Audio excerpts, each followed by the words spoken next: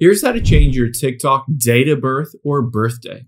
Now open up the TikTok app on your iPhone or Android, and let's tap on the profile button at the bottom right. Now, if we get into your profile, you can see a lot of information, but it doesn't show you your birthday. When you initially sign up for TikTok, you enter in a birthday, but after that, it doesn't show you what it is or allow you to change it in the settings. But there is a workaround. To do that workaround, we need to go back, and then to get into the settings, tap on those three lines at the top right, and then settings and privacy.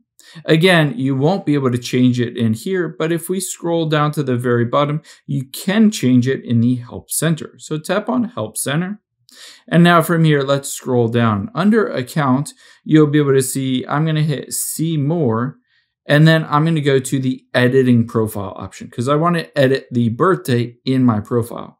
Again, you can see a lot of different options on here, but none of them pertain to changing your birthday or date of birth. But you can choose the Chat with Us option at the very bottom. Now that we're in this option, you'll see initially it will look like a screen like this. So it will say basically what do you need help with, and you're going to tap on Account. And when you do tap on Account, you can see at the very top it says, do you want to change or update your birthday? Keep in mind, it will allow you two different options to be able to do that. One is facial recognition, and then the second option is to take a photo or selfie with an ID. So tap on I want to update my birthday. And now it will give you basically the steps that you can take. I'm going to hit Confirm Date of Birth. As I said before, you'll first need to enter in a birthday. So I'm just going to enter in a random birthday here and then hit Next.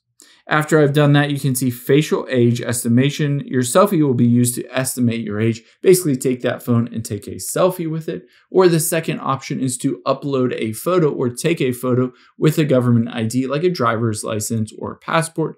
And then it will use that to confirm your actual birthday and then update it in the app.